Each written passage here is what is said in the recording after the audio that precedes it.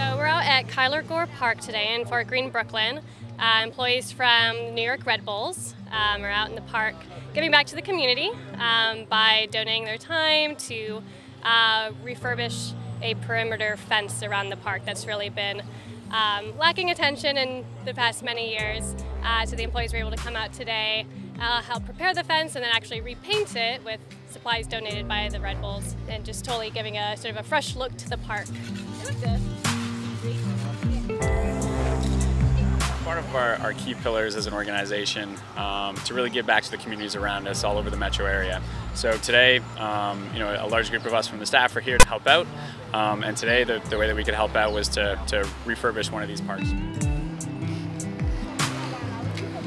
Volunteerism is very important in New York City, especially in our parks. There's so many green spaces across the city that really do compete for resources and basic funding. So whenever we have a volunteer group that's able to come out and not only donate their time, but also donate the funds for very basic supplies and tools to get jobs done, it's really important, and it just shows that people around the city and companies around their city really do have a culture of caring for their city and the communities that they serve.